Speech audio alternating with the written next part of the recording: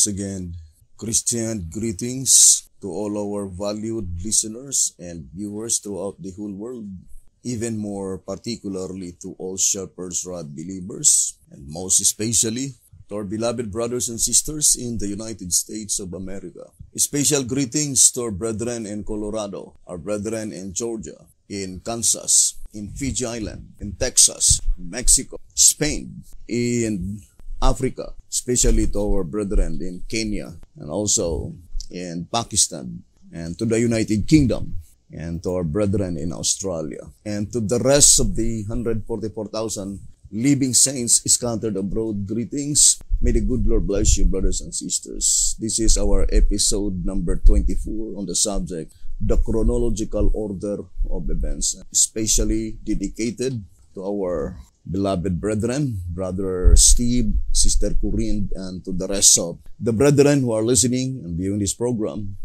May the good Lord bless you, brothers and sisters. Now, I would like to read this statement, number 74, or Review and Herald, March 22, 1887.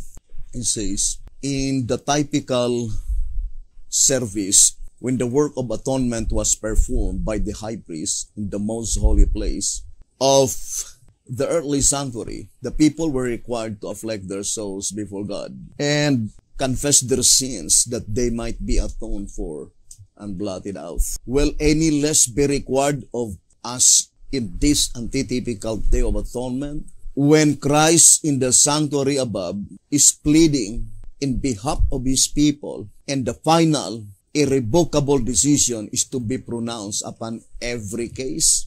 And here on Review and Herald, May 18, 1905, it says, in this our day of confession, this last great day of atonement, I would like to read again. In this our day of confession, this last great day of atonement, before the books shall be opened, and every man shall be judged by the things written in the books. Are we considering how we shall stand in the judgment in that day when every deed is to be tried and every act is to be brought into review before the heavenly universe? Let us not make playwork of our religious life. Is it not time that we believe that Christ died on Calvary, that he might forgive our sins and pardon our transgressions? Now, let us read again, brothers and sisters, that statement. Let me see. Concerning the last proclamation of the third angel's message, it is summed up with the seventh angel. Although we read that several times, but let us read again. It says, it is written by, I think, by Wagner. That is, if we can't gather any idea of what the watchman means, the angel of chapter 10 is the seventh angel. His message is the sum total of the three messages. And the last message of the seventh angel is the third angel's message. The last part of this last message is the promulgation of the doctrine of life and death. So, Advent Review, Sabbath Herald, on page 15. So, one of the most important message of that seventh angel on Revelation chapter 10, verse 5 to 7, is the final proclamation of the third angel's message. Remember, on the Great Controversy, on page 449, it says, the most fearful threatening ever addressed to mortals is contained in the third angel's message. That must be a terrible sin which calls down the wrath of God unmingled with mercy.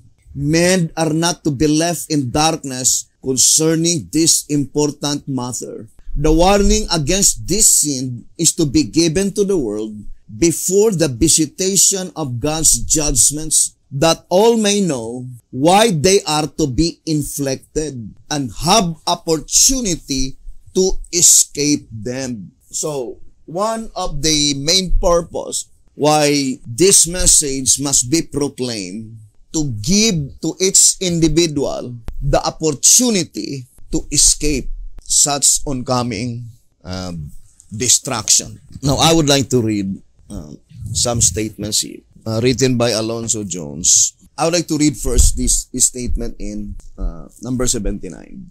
It says, "The rejection of the truth of God leaves men the captives of Satan and the subjects of his deception." 2 Thessalonians chapter 2, verse 9 to 12. This statement is in perfect harmony with the statement in 1 TG, the same verse that had been commented. Here in 1 TG number 50, pages 24 and page 25.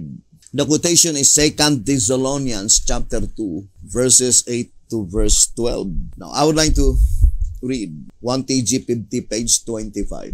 We see that if we do not fall in love with the truth, I will no longer elaborate more, brothers and sisters, but to declare that the truth mentioned here is the present truth.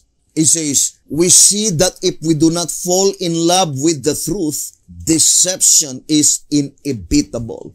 No, none are deceived by coming in contact with error, for we are in contact with it anyway from the time we are born to the time we die. But everyone who does not love the truth is sure to be deceived, regardless what he may do to avoid it. And those who are satisfied with the truth of yesterday, who are not looking for fresh truth for today from the throne of God, not looking for meat in due season, such ones will find themselves in as terrible a predicament as did the Jews, spewed out. So the truth mentioned here is meat in due season, the present truth. 1 TG 50, page 25.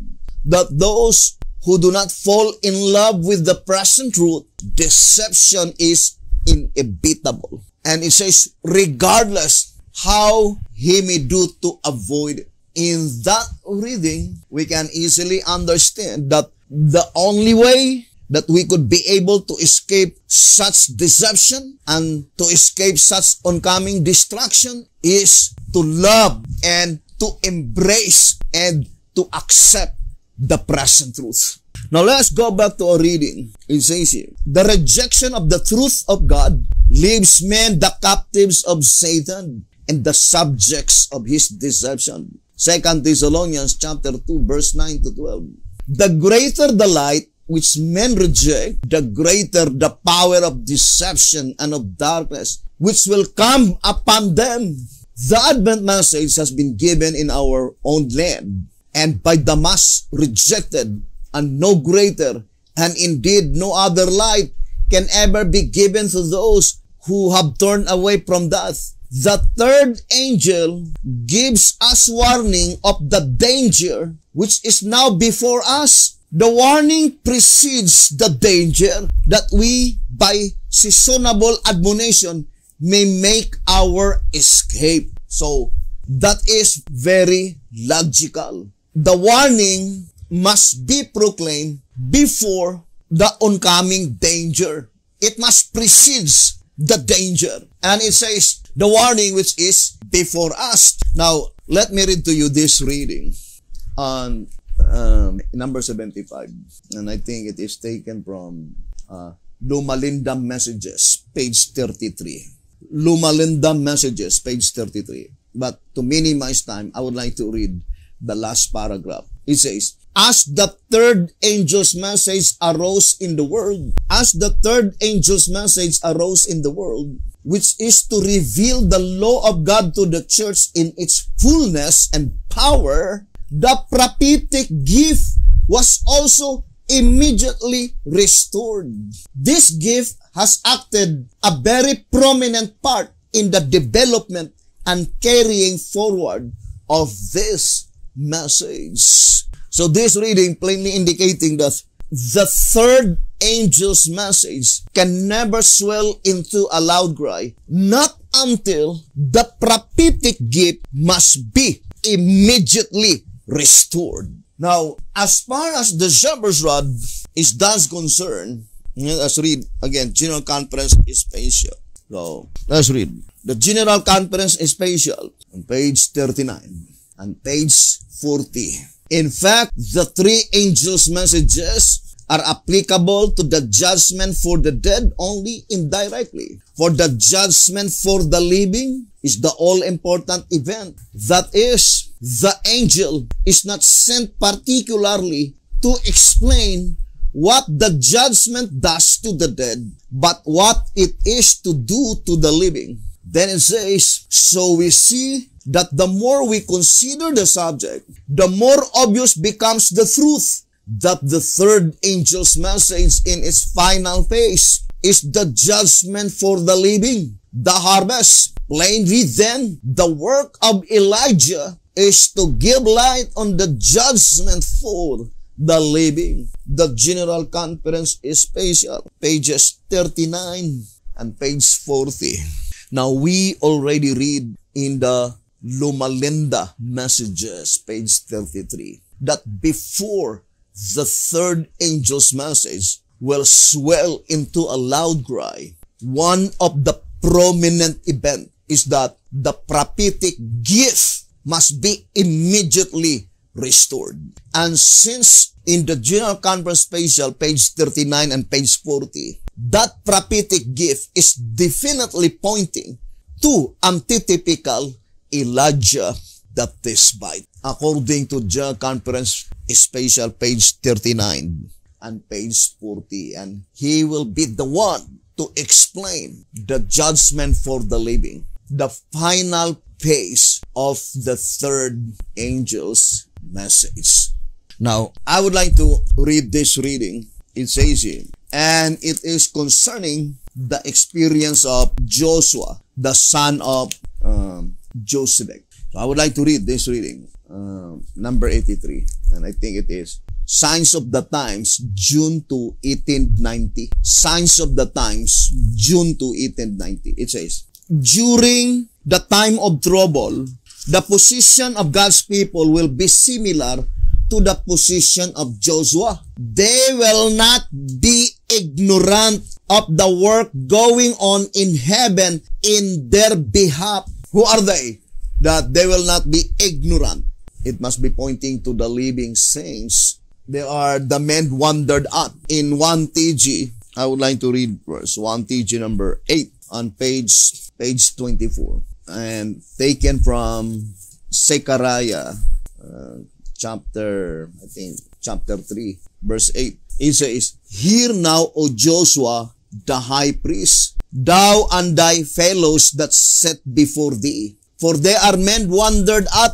For behold, I will bring forth my servant the branch. Now let's read the statement given here. 1 TG number 8, page 24. Not only Joshua, but also those who sit before him, the congregation, are admonished to hear this charge.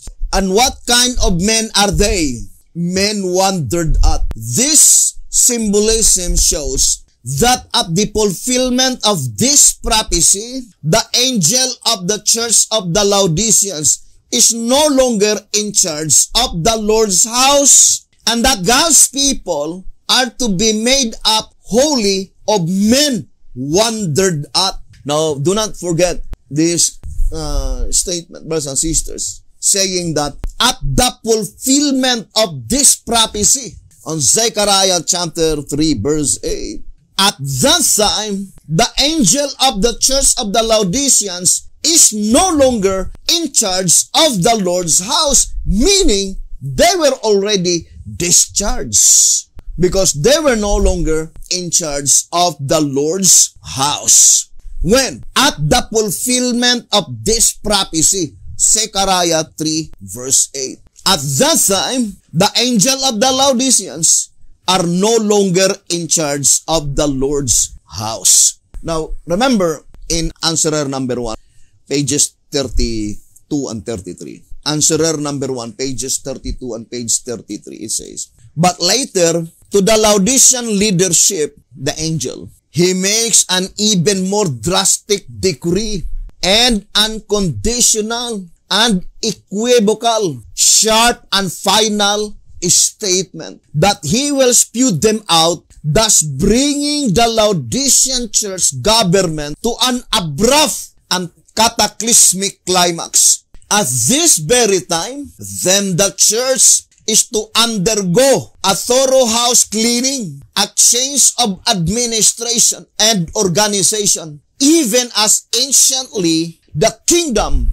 was rent from Saul and given to David. 1 Samuel 15:28. And then it says, and just as David, the eighth son of Jesse, was not chosen until the succession of his 7 brothers had one by one passed in review, so the house of David. Zechariah 12 verse 8. Testimonies volume 5 page 81. The church freed from the thieves.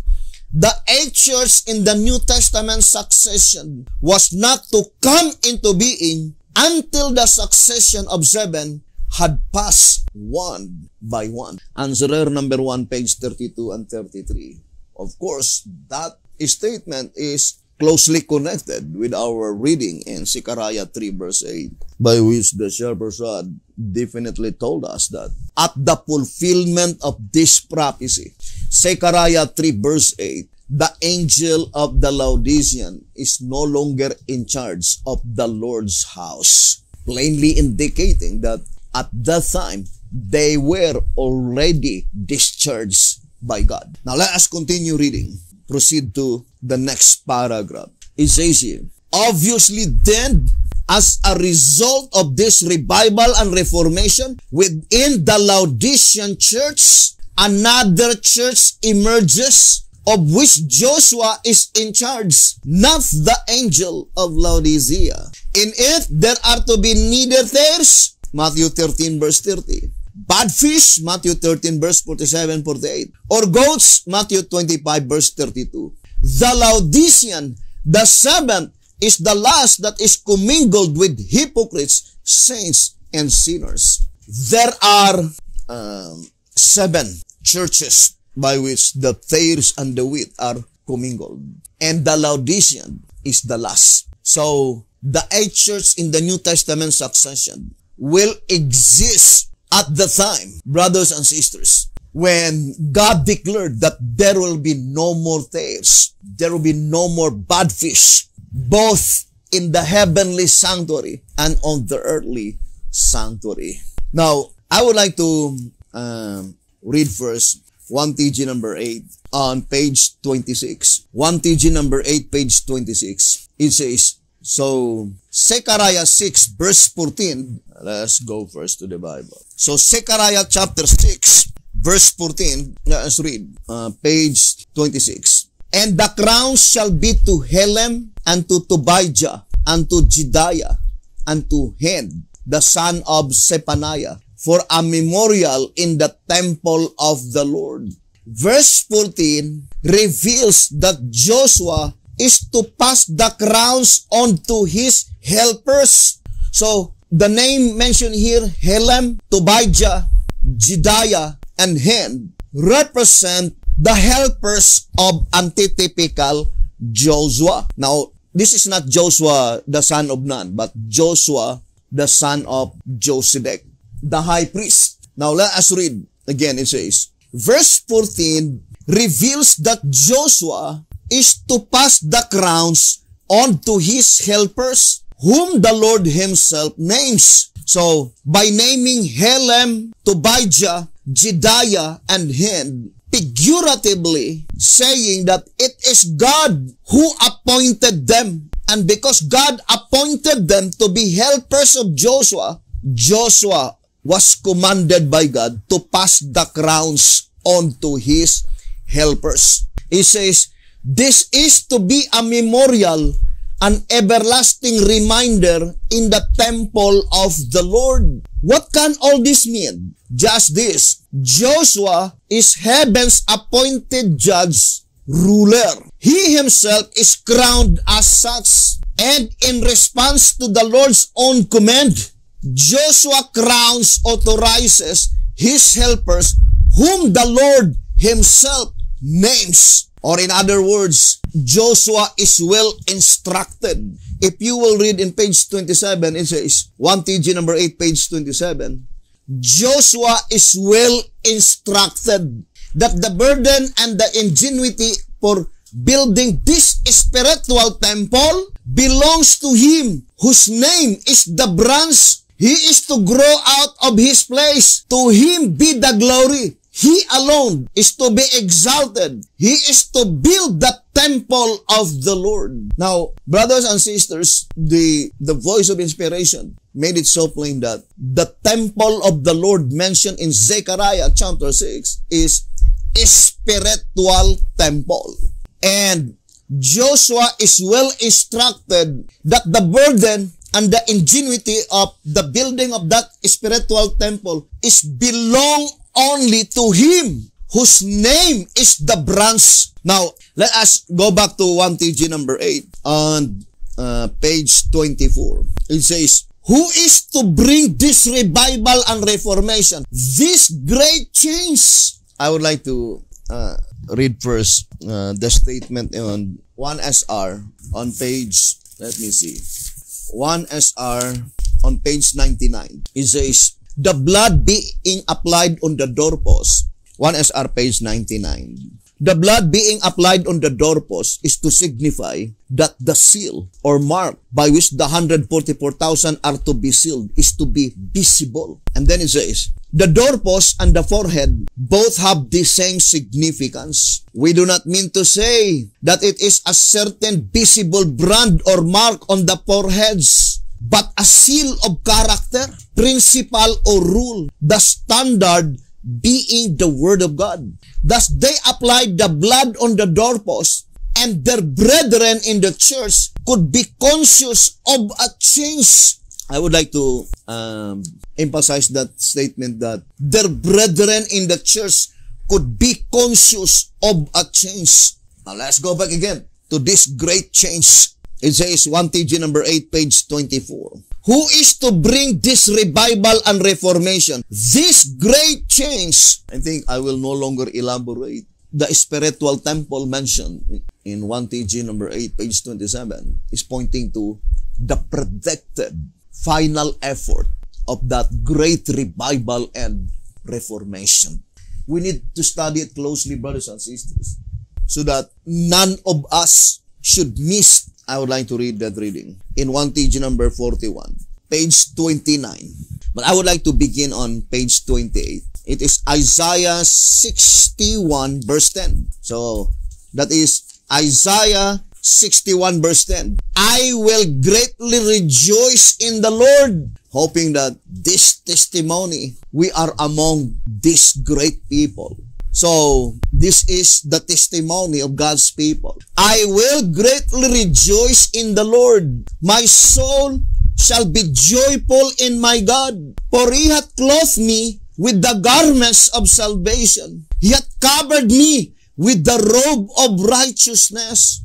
As a bridegroom decketh himself with ornaments, and as a bride adorneth herself with her jewels. Then it says in page 29, 1TG 4129. It says, this chapter of Isaiah the prophet is indeed to bring revival and reformation such as has never taken place since the beginning of sin. God forbid that any one of us should miss the experience and the blessings that come through this revival and reformation. 1TG 41, page 29. So the statement, God forbid that any one of us should miss that great experience, happen only once in a lifetime, that we will be among that people. The voice of inspiration plainly declared that it is impossible to give any idea of the experience of God's people at that time, according to volume 9, page 16. But we are conscious of that coming great change, and we address this message to all Shepherd's Rod believers, not to those who are so proud and boastful. In 1TG number 41, it says, pages 24 and 25, moreover, he was anointed to preach to the meek, to those who are not self-sufficient, not high-minded, but humble and teachable. The other class could not be taught. 1 TG 41, pages 24 and 25. And this message is only addressed to them who are humble and teachable, not to those who are self-sufficient and high-minded. This message will not benefit them. Now, I would like to read again the statement. In 1 TG number 8, page 24, it says, who is to bring this revival and reformation, this great change? The answer is the branch. And according to Isaiah 11, verse 1 to 5, the branch is the Lord, the Son of David. The same way the statement in 12 Symbolical number 6 and 7 on page 15. It says, we know the branch to be Christ. 12 Symbolical number 6 and 7, page 15. We know the branch to be Christ. A branch is a part of a tree. And in this instance, the tree represents the kingdom of David, which is to come from the stem of Jesse. In that day, the branch shall be beautiful and glorious, and through the beauty and glory of the branch, which is Jesus Christ, the whole kingdom is also to be beautiful and glorious, and the fruit of the earth shall be excellent and comely for them that are escaped of Israel. But the quotation is Isaiah 4, verse 2. Isaiah chapter 4, verse 2. Now, let us now connect one subject to the other, brothers and sisters, in this study. Now, I would like to read again the statement on Signs of the Times, June 2, 1890, paragraph 4. The one we read. During the time of trouble, it is in number 83 in our file. During the time of trouble, the position of God's people will be similar to the position of Joshua. And one of the prominent event is that everybody is accusing Joshua. But it was predicted beforehand. Now, let us read Testimonies for the Church, volume 5, on page 471. Volume 5, page 471 and 472. It says, the fact that the acknowledged people of God are represented as standing before the Lord in filthy garments should lead to humility and deep searching of heart on the part of all who profess His name. Those who are indeed purifying their souls by obeying the truth will have a most humble opinion of themselves. The more closely they view the spotless character of Christ, the stronger will be their desire to be conformed to His image, and the less will they see of purity or holiness in themselves. But while we should realize our sinful condition, we are to rely upon Christ as our righteousness, our sanctification, and our redemption. We cannot answer the charges of Satan against us. Christ alone can make an effectual plea in our behalf. He is able to silence the accuser with arguments founded not upon our merits, but on His own, on the merits of Jesus Christ. So, that is very plain, brothers and sisters. And it was predicted beforehand that Joshua and those people who sit before Joshua, they will be accused by Satan. Now, let's go back again to the reading in Signs of the Times, June 2, 1890, paragraph 4. It says, during the time of trouble, the positions of God's people will be similar to the position of Joshua. And then it says, they will not be ignorant of the work going on in heaven in their behalf. Who are these people? Predicted beforehand, by which Joshua is in charge. By which at the fulfillment of that prophecy, according to 1 TG number 8, page 24, the angel of Laodicea are no longer in charge of the Lord's house, but rather Joshua, the son of Josedek, the high priest. They are the people by which they are not ignorant of the work going on in heaven in their behalf. So that statement, brethren, plainly indicating that they have a complete knowledge concerning the proceedings that occurred in the heavenly sanctuary. Now let us read. Let's continue reading. It says, the judgment of the dead has been going on, and soon the judgment will begin upon the living, and every case will be decided. It will be known whose names are retained upon the book of life and whose are blotted out, brothers and sisters. So that is very plain in this reading. It will be known whose names are retained upon the book of life and whose names are blotted out. Now, let us go back to that reading. The great change. What is the great change? Revival and reformation. Who will bring that revival and reformation? Joshua is well instructed that the only one who can bring that revival and reformation is the branch. And that branch is Jesus Christ. So brothers and sisters, that revival and reformation can never be started not until Jesus Christ will visit the earth, because He will be the one to bring that revival and reformation, which is the great change. Now, let's read 1SR Packet Edition, page 66. 1SR Packet Edition on page 66. It says here, and now the reader, realizing that the time for a real feast of spiritual food, meat in due season, is actually here, you are, of course, led to inquire what brought it, what made the great change. 1SR Packet Edition, page 66. Now, I would like to read again. And now, dear reader, realizing that the time for a real feast of spiritual food,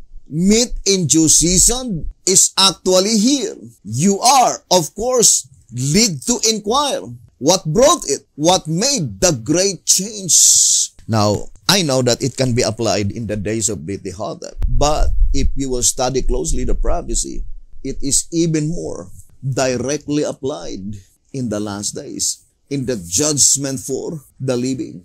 And Bethlehem died in the judgment of the dead. Now, let us focus our attention, brothers and sisters, concerning that statement. What made this great change? I would like to read track number 1. Here in track number 1, page 39, it says, following the completion of the slaughter and just preceding the scattering of the coals of fire over the city, the cherubim stood on the right side of the house, and the cloud filled the inner court. Ezekiel 10 verse 2 and 3. And then it says, later they lifted up their wings and mounted up from the earth in my sight, says the prophet. Ezekiel 10 verse 19. Then subsequently, he saw them again, lift up their wings. Ezekiel 11 verse 22 to 23.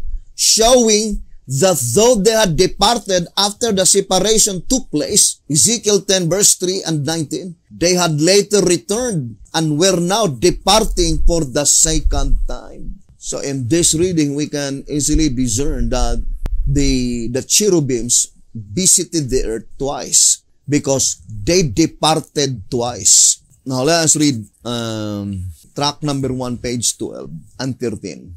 Track number 1, pages 12 and 13. It says, in the clear light of these facts, chapter 9 is seen to hold the climactic scene of the vision, describing the awful work which the Lord is to do when, with the cherubim, He visits the earth. It shows the fearsome consequences to those who reject its message. Its blessings means the kingdom lost. Tragic, prideful experience. It shall be the fate of all who refuse now to awake and to know about it, but who choose rather to remain in ignorance of His truth and of the object of the Lord's coming in His throne. As the prophet was looking toward the north, he saw a great cloud coming like a whirlwind to earth. Watching with intense interest, it's drawing nearer and nearer. Finally, he saw the living creatures, the wheels, and the rest, the appearance of the likeness of the glory of the Lord. Whereupon I fell, he says, upon my face, and I heard a voice of the one that spake, and mystically the Lord himself come to give a message to Ezekiel. Track number 1, page 12 and 13. So, the absolute answer, what made this great change? To have that a real feast of spiritual food every day. The absolute answer is that because Jesus Christ came, visits the earth. What is the purpose? To give message to Ezekiel. And after Jesus Christ completely give the message to Ezekiel, in that mission, returns to heaven. I would like to read track number 1, page 10. It says, as the chariots mounting up from the earth shows that in this particular throne, God visits the earth, and then when his mission is accomplished, returns to heaven. So in that first visitation of Jesus Christ, what is his mission? The only mission is to give message to Ezekiel. And after all the messages had been completely given to Ezekiel, returns to heaven, returns to the heavenly sanctuary. And according to track number 1, page 39 and 40, let's read. It says, as the words which Ezekiel was to speak to his people were found in the book which he ate, the book can be none other than the Bible, from which comes the message culminating in joy, mourning, and woe.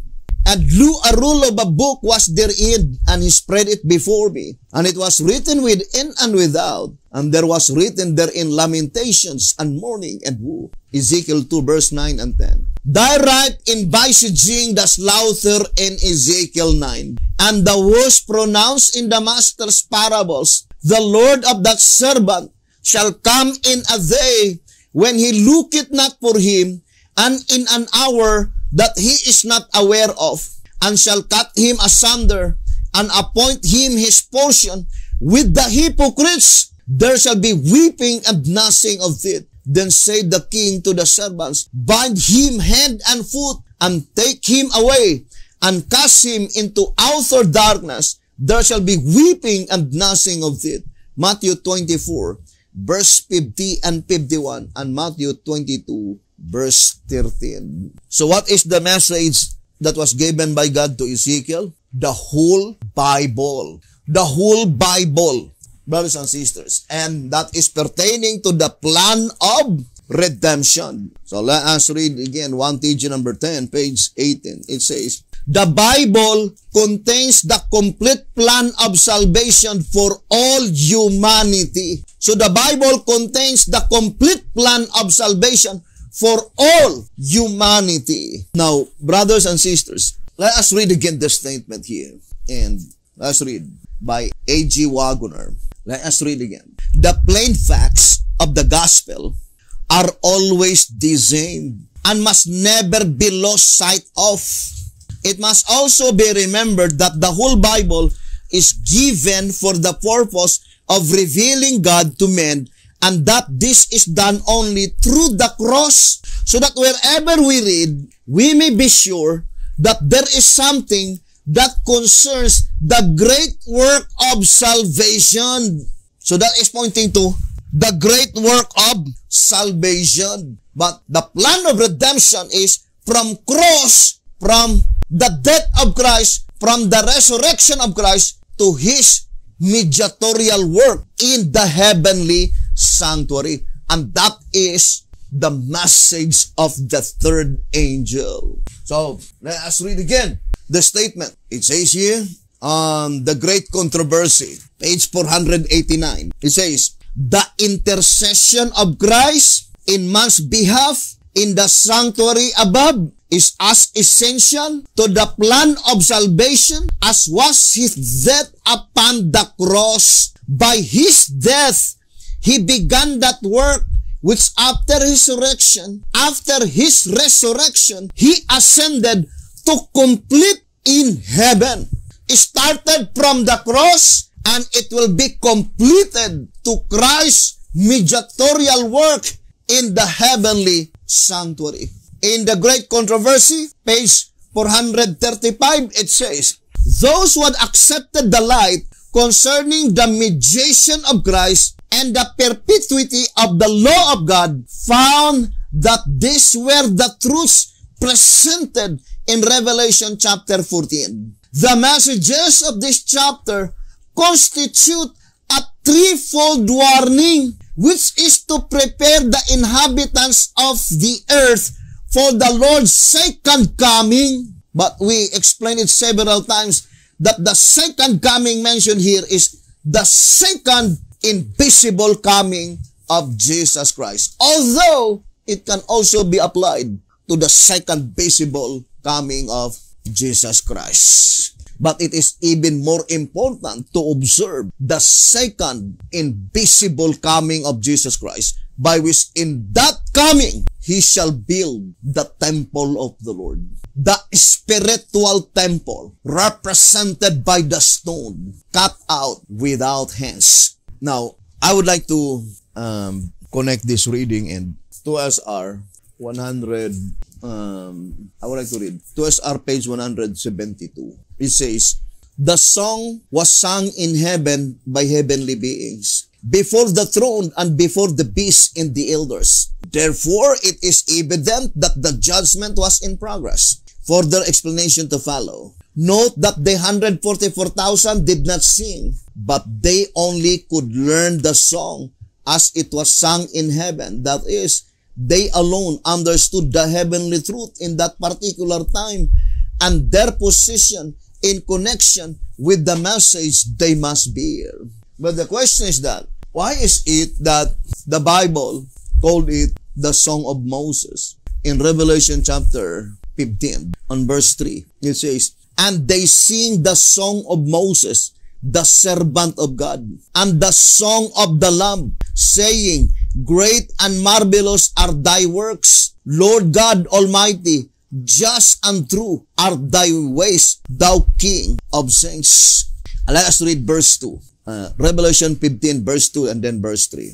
And I saw as it were a sea of glass mingled with fire. And them that had gotten the victory over the beast, and over his image, and over his mark, and over the number of his name, stand on the sea of glass, having the harps of God. We know the occurrence is in heaven because the only one that they have the harps of God, that is the 4 beasts and the 24 elders. But it is only a representation because they were representatives. But we need to study closely. Why is it that it is called the Song of Moses, brothers and sisters? The Bible made it so plain that such song is called the Song of Moses. I would like to read to you this passage.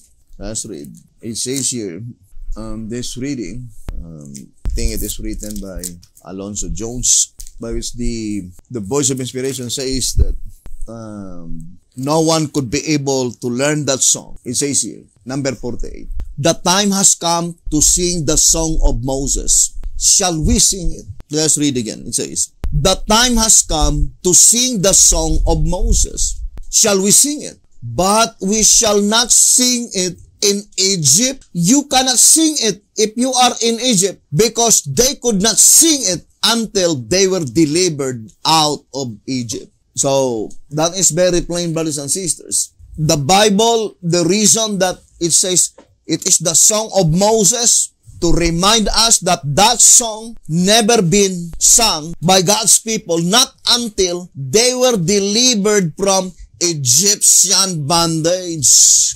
And as long as we will still be in the Egyptian bondage, there is no possibility that we could be able to learn that song, and we could never be able to sing that song, because that song can be learned only and can be sing only until God's people will be delivered from the Egyptian bondage. Now, let's go back to 2SR.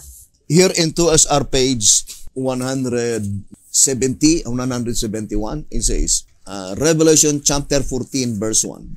And I do a lamb stood on the Mount Zion, and with him 144,000, having his father's name written in their foreheads. He says, the lamb denotes Christ, signifying the position he occupies before the close of provision, while yet interceding for his people. Therefore, the specific number of saints stand with him on earth while he is yet in the most holy place. Mount Zion in Old Jerusalem was an ancient spot of that city and the place of the royal residence of David and his successors. Therefore, from that viewpoint, we must present the meaning of the lamb that stood on the Mount Zion. We are told by the following scriptures, the Lord hath made a promise that the house of David, Mount Zion. What is Mount Zion? The house of David. Now, brothers and sisters, before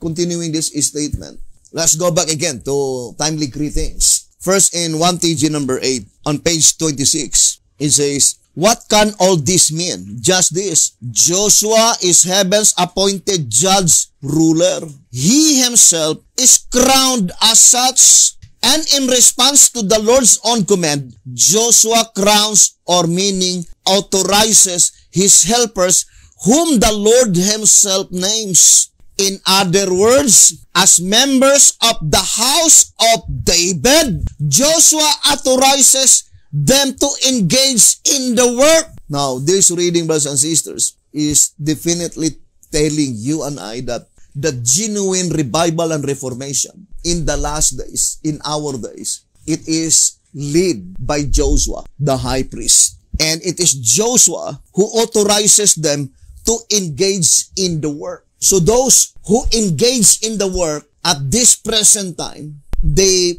most important question is that who authorizes them to engage in the work of the Lord?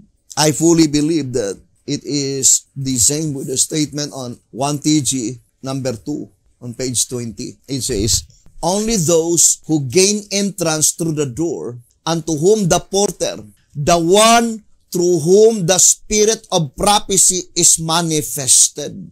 It did not say, the one through whom the spirit of prophecy was manifested, but rather inscribed in present passive tense. The one through whom the spirit of prophecy is manifested. Opens are the authorized shepherds whose voices God's sheep hear. All such shepherds call the sheep by name. They are well acquainted with their flocks because they are intensely interested in them, and they carefully lead them in and out. And in this study, the porter mentioned here must be Joshua, by which the Spirit of Christ is manifested unto him. And Joshua authorizes them to engage in the work. So Joshua is responsible to the Lord, but his helpers are responsible to Joshua. Here is seen an organization having a leader and under leader, the Lord and Joshua. This is the only organization predicted beforehand that will follow the Seventh-day Adventist Church. Let's read again, 1 TG number 8, page 24. Obviously then, as a result of this revival and reformation within the Laodicean church, no one would deny the absolute fact that such revival and reformation that had been launched within the Laodicean church is the revival and reformation that was launched from 1930 to 1955, and it was continued by the faithful followers of B.T. Hotep after B.T. Hotep died. But there is a prediction that revival and reformation within the Laodicean church, the result, the outcome, the final outcome of that revival and reformation will be at the time when this church, the predicted church, the last church in the New Testament succession, emerges, by which it is no longer the angel of Laodicea that is in charge of that church, which is the house of the Lord, but rather Joshua, antitypical Joshua, the son of Josedek. And according to the reading, that at that time, the angel of the church in the Laodiceans are already discharged by God. So that is very plain, brothers and sisters. And it is called the house of David. 1 TG number 8, page 26. So in this study, brothers and sisters, why is it that in this study, the prophetic gift is called antitypical Joshua? Because it points out to the work of Joshua, according to our reading, it is pertaining to the information Joshua is well instructed concerning Christ's mediatorial work in the heavenly sanctuary. It is easy to claim, but it is hard to prove.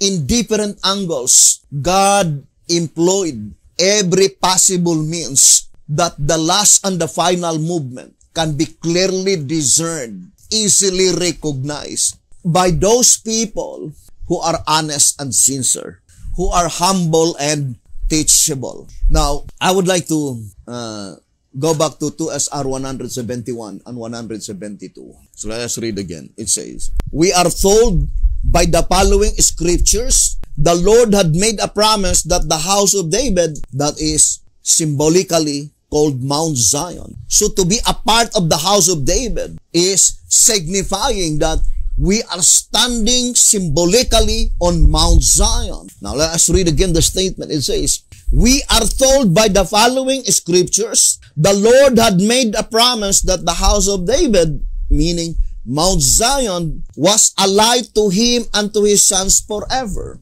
Howbeit the Lord would not destroy the house of David because of the covenant that he had made with David." And he says, "And as the promise to give a light to him and to his sons forever." 2 Chronicles 21 verse 7.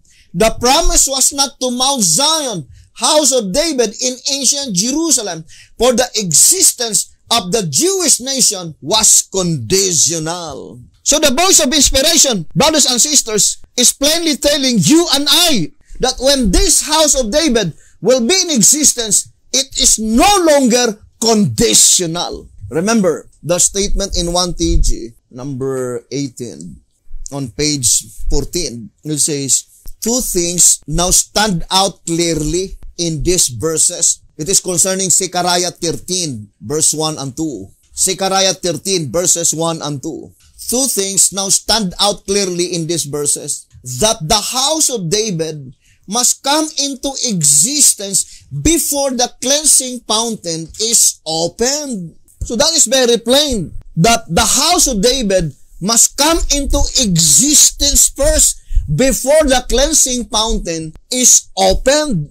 That is very logical because the intention of the opening of the fountain is to the whole house of David. Zechariah 13 verse 1 and 2. Now, when would be the cleansing fountain is to be opened? We know that that cleansing fountain, according to 2SR 290, it says, "In that day, there shall be a fountain open to the house of David and to the inhabitants of Jerusalem for sin and for uncleanness." Zechariah 13 verse 1. Note that this fountain is able to wash away two things. First, sin, and second, uncleanness. So let us distinctly separate the opening of the fountain, by which the purpose of that opening of that fountain is to cleanse God's people from sin, and the opening of that fountain to cleanse God's people from uncleanness. For sure, brothers and sisters, before God's people reached that literal premillennial kingdom, their sins were already blotted out. They were already cleansed their sins. So the cleansing fountain must be opened to cleanse the sin of God's people that is prior to the kingdom. And then that cleansing fountain will be opened into the kingdom to cleanse their uncleanness. Now, let us read another statement in Timely Greetings in 2TG 44, page 48. 2TG 44, page 48. It says, "The revival and reformation herein presented, mourning and heart-searching, caused by appreciativeness of God's great mercy and goodness, shall be in the day the governors of Judah say, the inhabitants of Jerusalem shall be my strength. In the day the Lord makes even the most feeble among them as David, and the house of David as God, as the angel of the Lord. When this thorough reformation takes place, then the cleansing fountain shall be opened to the whole house of David. 2TG 44, page 48, it says, when this thorough reformation takes place, then the cleansing fountain shall be opened to the whole house of David. Now let us focus our attention to that reading, thorough reformation. When this thorough reformation takes place, then the cleansing fountain shall be opened to the whole house of David. If we'll be saying whole house of David, I would like to say to the entire 144,000 living saints. I would like to read. 3 Symbolic Code number 2, page 3. 3 Symbolic Code number 2, page 3. And now, in the time of the ingathering of modern Israel, the 144,000 who are to make up the antitypical house of David. 3 Symbolic Code number 2, page 3. Who are they to make up? The antitypical house of David, indicated as the whole house of David, the 144,000 living saints, you and I.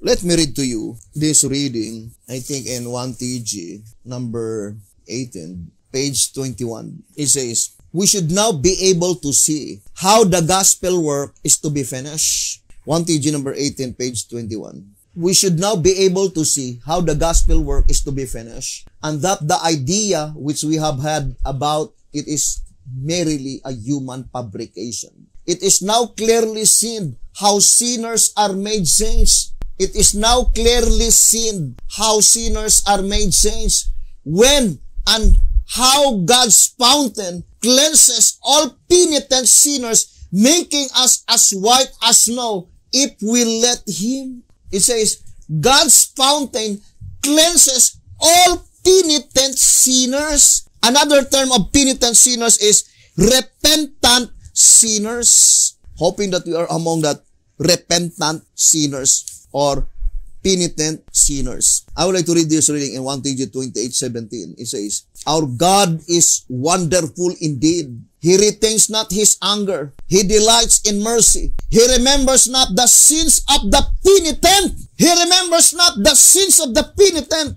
He casts them away where they cannot be found anymore. In 1TG 28, page 12, it says, the same with the statement we read in 1TG number 18, right? On page 21, saying, when and how God's fountain cleanses all penitent sinners, making us as white as snow if we let Him. There are two questions mentioned here. When God's fountain will be opened, and how God's fountain cleanses all penitent sinners. When and how? But it says that this fountain cleanses only to all penitent sinners. And then it says, making us as white as snow if we let Him. So it matters not what we were yesterday. The important thing is what are we to do today and what are we to be from this hour on. The same with the statement in 1TG number 28, page 12, saying, indeed, the important thing is not how good or how bad we are or have been, but how susceptible and submissive to present truth we are now while it unfolds. The real burden of our prayer should be that we catch a vision of the truth that makes free if accepted as the scroll and rules. Now, let's go back to SR 171. Now, let us read. It says, now to Abraham and his seed were the promises made. He said not, unto seeds as of many, but as of one, unto thy seed, which is Christ, the Son of David.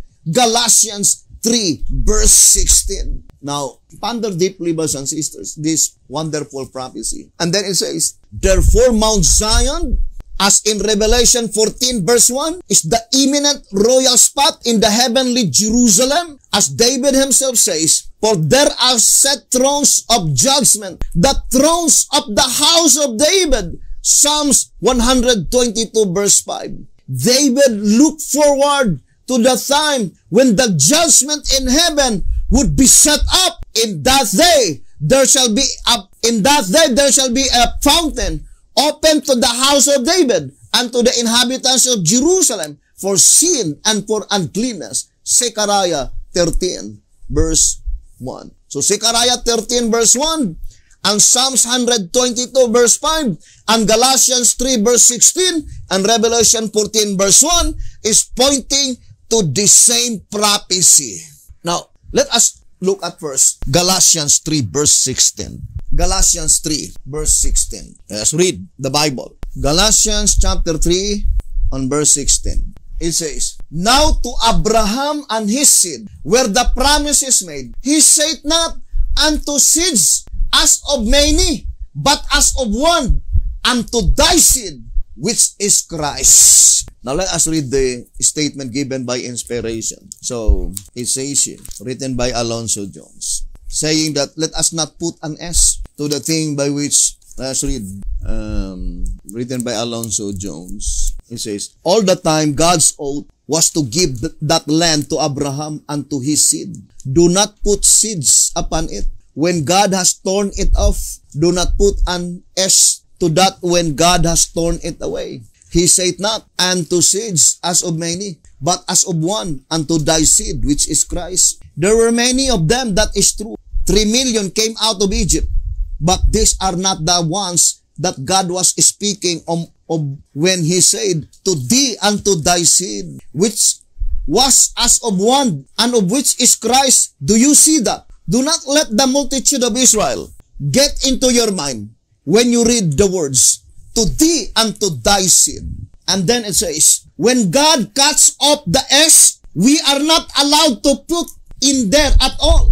We must not put it there even in our thinking. Who was the seed? Christ. When he says, to thee and to thy seed, you and I must not read it in any other way than to thee and Christ will I give it for an everlasting possession. We must not put any others than Christ there except through Christ. To thee and Christ will I give it. Now, who is that son of Abraham represented by Christ? There is no other except Isaac, according to the Bible. Right? Now, let us read, brothers and sisters, the statement here by Alonzo Jones, General Conference Daily Bulletin. It says, Isaac was the promised seed.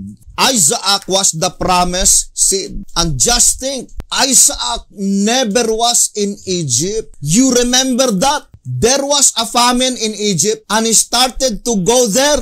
But the Lord said to him, do not go into Egypt. Abraham was in Egypt. Sarah was in Egypt. Israel was in Egypt. But Isaac never was in Egypt. He was the child of promise, born of the Spirit from the beginning. Now, brothers and sisters, what is the thought in these allegorical events? That only Isaac never been in Egypt. Now, I would like to read first 1 SR on page 115 and 116. So let's read the statement. We begin with the 4th verse and onward. We shall later take the first 3 and last 2 verses. Israel after the flesh was a type of Israel by the promise, as explained on pages 64 to 113. The experience of the children of Israel in Egypt was a photograph of our denomination. Thus, their experience is being reproduced in every particular with these people. And if there are 430 years connected with Israel after the flesh, then the same period of time must be connected with the true. The 430-year period by Abraham did not have to do only with ancient Israel, but with Abraham, Isaac, and Jacob as well. Now let us focus to Isaac. Isaac was never in Egypt. Now I would like to read 1 SR, page 15. 1 SR, page 15. It says, In volume 3, page 369, we read, Isaac was a figure of the Son of God, was offered a sacrifice for the sins of the world. Again, we read in Desire of Ages, page 112, and in the ram divinely provided in the place of Isaac, Abraham saw a symbol of him who was to die for the sins of men. Thus, Isaac and the ram are symbols of Christ's submission, death, and sacrifice. But we focus our attention to the promise. The promise that was given by God to Abraham, that promise will never be fulfilled until that seed will come. And that seed is represented by Isaac. But we know it was not fulfilled in their lifetime. Isaac is only a representation of Jesus Christ. But the absolute fact is that it cannot be applied on the first advent of Jesus Christ, because Jesus Christ was in Egypt at that time. Now, let us read the statement. It says here, and we know that that is only the fulfillment of what had been predicted in Hosea. So, let's read. Let me see if I could find that statement. When Jesus Christ, let's read, General Conference Daily Bulletin. It says, another thought as to spiritual Egypt. It is written of Jesus, out of Egypt have I called my son. Why is that written about Jesus? Why did Jesus go into Egypt? Why was he taken into Egypt? He could have escaped the slaughter of the children that were slain in Bethlehem by going a short distance away from that place, and would not have had to go nearly so far as to Egypt. All of the little children in Palestine were not slain when the decree of Herod went forth. It was only Bethlehem and its coast and its suburbs. Bethlehem was only 6 miles from Jerusalem, and the children in Jerusalem were not slain. So the Lord could have escaped if he had been taken 10 or 12 miles away. And he says, then why was he taken into Egypt? Oh, that it might be fulfilled that was written, out of Egypt have I called my son. And that is in Hosea. He was ourselves, yourself and myself. He was ourselves. And as God met his people in Egypt and led them out, so our Savior came to where we are and was as we are and was called out of Egypt, thus showing that whoever would be as he is must likewise come out of Egypt. He was the Son of God and was called out of Egypt, thus showing that all who will be sons of God must also come out of Egypt. For it is written of all as of him, out of Egypt have I called my son. Are you a son of God? Out of Egypt have I called my son. But what we're studying in, what we focus our attention in this study is concerning that promise. That promise given by God to Abraham must be fulfilled to the church in the last days. To the church in the last generation of men. Why is it that it is represented by Isaac? To let us know that the last church in the New Testament succession, the 8th church, that church is never been in Egypt. I would like to read this reading again in 1SR Packet Edition on page 63. It says, thus were ministry and laity, hypocrite, martyr, and saint type in the very beginning of the human race. Isaac, the firstborn son, through promise, through the will of God, can only represent a class of ministers who are placed in that holy office through the promise, spiritual birthright, born again, divinely appointed. Ishmael too, being Abraham's firstborn son, but not through legal marriage or promise, he circumstantially represents a class of carnal ministry who are led to that office not through spiritual birthright and a call from the Lord of the vineyard, but only through favorable opportunity. In this manner, dramatize the character of the self-willed Jewish rabbis, the Ishmaelites in antitype, who persecuted the apostles, the Isaacites in antitype. Then it says, Esau and Jacob being twins and the last of in this line of typology, they therefore foreshadow two classes of people living at the same time in the church period subsequent to the one which Isaac represents, the last, the Laodicean. Esau being the firstborn prefigures an Esauite ministry for as little as a mess of pottage forfeit their position to a Jacobite laity. Now, here, brothers and sisters, the voice of inspiration says that Isaac represents the divinely appointed ministry. And they were called the Emmanuelites in track number 14.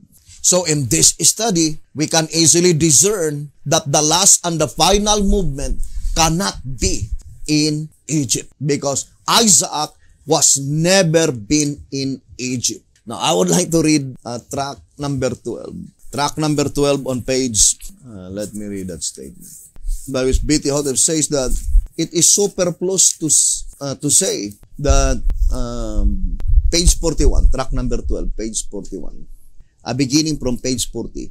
The wilderness, locate the scarlet-colored beast domain. By contrast, a wilderness is the opposite of a vineyard. And since a vineyard is figurative of the home of God's people, Isaiah 5, the wilderness can only represent the home of the Gentiles. The beast being in the wilderness indicates that at the time it comes into existence, there is a vineyard.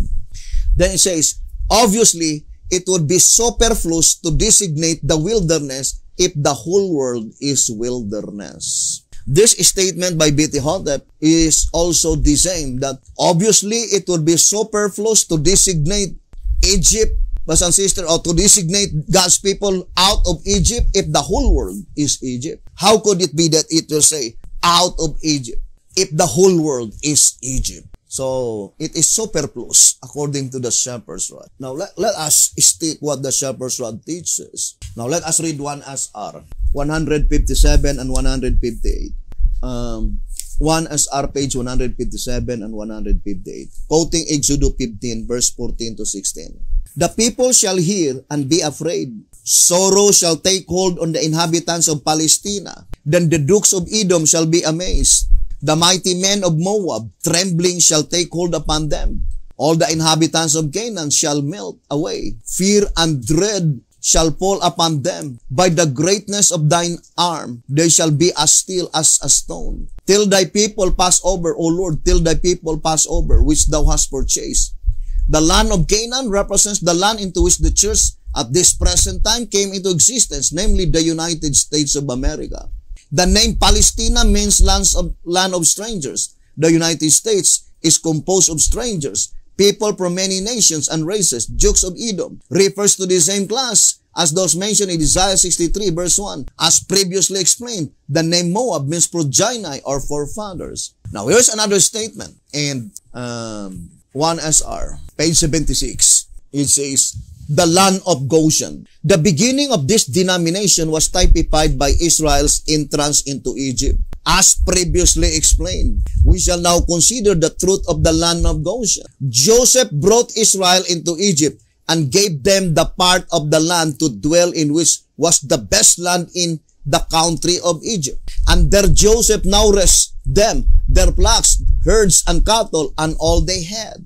So, the very place by which Joseph now rests them, brothers and sisters, all their flocks, herds, and cattle is in the land of Goshen. The land of Goshen stands as a symbol of the United States of America, in which the church came into existence. While our country is productive like the land of Goshen, the richest in the world, and a Protestant nation, it is the best for missionary work, for it is made up of all nations, and therefore, like the land of Goshen, the most productive in Egypt, the world. But that is the time when Joseph was still alive.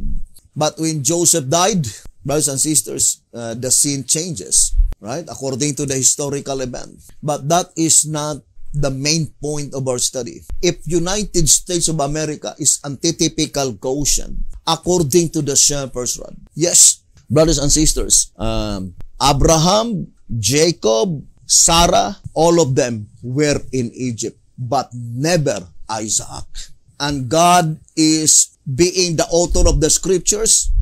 When Isaac desired to go to Egypt, there is a divine command given to Isaac, do not go into Egypt. So that historical event, being typifying the last generation of men. The church represented by Isaac. Brothers and sisters, remember the Jacobites, they are laity, the membership. But Isaac represents the ministry. The last ordained ministry is represented by Isaac. And who is Isaac? Jesus Christ. But it cannot be applied to the first advent of Jesus Christ, because at that time, Jesus Christ was in Egypt. It must be pointing to the last days, to the last generation of men. That Jesus Christ, represented by Isaac, that Isaac was never in Egypt, plainly indicating that the church, when Jesus Christ will visit, that church could not be in Egypt. The mere fact that Emmanuel is represented by Isaac. Let us read track number 14. Track number 14 on page 35. Having been pre-existent with his father. Hebrews chapter 1 verse 1 and 2. And John chapter 1 verse 1 and 2. And then having been reborn in Bethlehem, Emmanuel manifestly represents the born-again Christians, John 3 verse 3. Whereas never having been pre-existent, Mahershala al-Hasbas can only symbolize those not born again. That part of the church memberships which cannot be represented by Emmanuel. A parallel is found in the allegory of Ishmael and Isaac, typifying the born after the flesh and the born after the spirit, the non-Christian Jew and the Christian Jew. See Galatians 4 verse 22 to 31. Who is he? Represented by Emmanuel, it is Isaac. What does it mean by Emmanuel?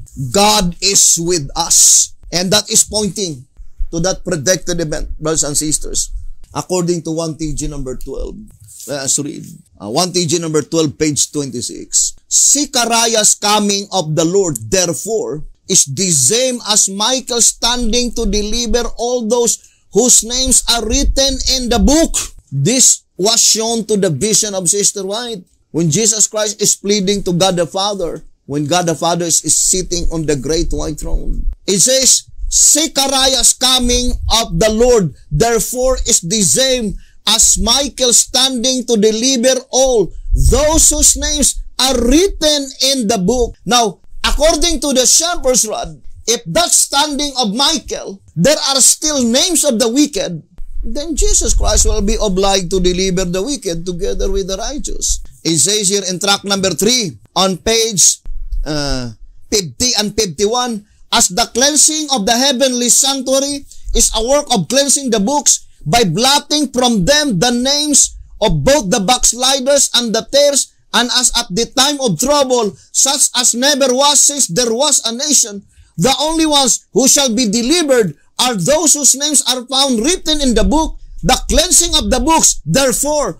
obviously takes place before the resurrection and before the time of trouble such as never was. Thus, the unfaithful dead will be left in their graves at the first resurrection, and the unfaithful living will be left without deliverance from the coming trouble.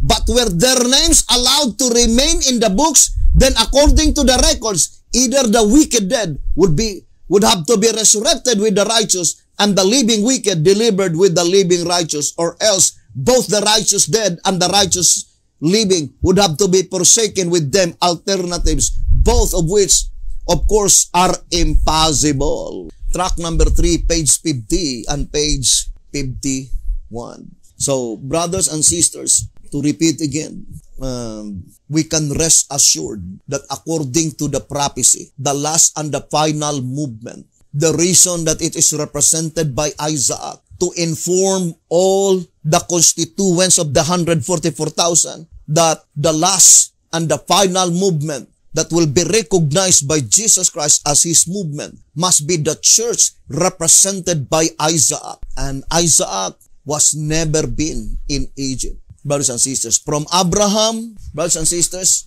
there are only 2 events by which that prophecy must be fulfilled. Isaac represents Jesus Christ, according to Galatians 3 verse 16. And in 2 SR 171, that predicted event must be to the second advent of Jesus Christ, by which Jesus Christ will visit the earth. But at that time, Jesus Christ will never go into Egypt, because the life of Jesus Christ at that time is represented by Isaac, and Isaac was never been in Egypt. Just read the Bible and then the spirit of prophecy. It tells the whole truth. So the statement in 1 SR 124, it says, the picture tells the story and symbols do not lie. So, brothers and sisters, hoping that God would help us and would bless us. But we can rest assured to you that this message you can never heard to any movement located in the United States of America. Because in Revelation chapter 5, no man in heaven, nor in earth, nor under the earth could be able to explain, brothers and sisters, the judicial proceedings in the heavenly sanctuary except through the Spirit of Christ. He is the only one. And that event is represented by the life of Isaac, that Isaac was never been in Egypt. The promised seed, which is Jesus Christ, indicating that the church by which Jesus Christ will visit in Zechariah chapter 2, by which Jesus Christ will be in their midst, must be the church represented by Isaac, never been in Egypt. We will continue this subject, brothers and sisters, and hoping that the good Lord would bless us and would help us. Thank you very much for listening and viewing this program. Have a beautiful, wonderful evening.